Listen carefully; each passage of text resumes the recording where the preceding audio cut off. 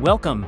In this video we will show you how to perform a country-specific code change, or CSC change, on Samsung Exynos devices.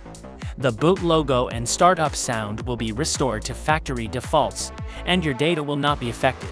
To start, connect your device in EUB mode to ChimeraTool through a test point. In ChimeraTool, go to the Repair tab and select Change CSC. Choose the customer code and click OK. Wait for the process to finish. As we can see, the procedure has been successful.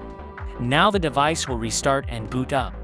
Once the device turns on, we can check if the CSC change was successful by getting information from the device in the General tab using the Get Info procedure. As we can see, the CSC change is confirmed. Thank you for watching. For more tutorials and tips, don't forget to subscribe to our channel.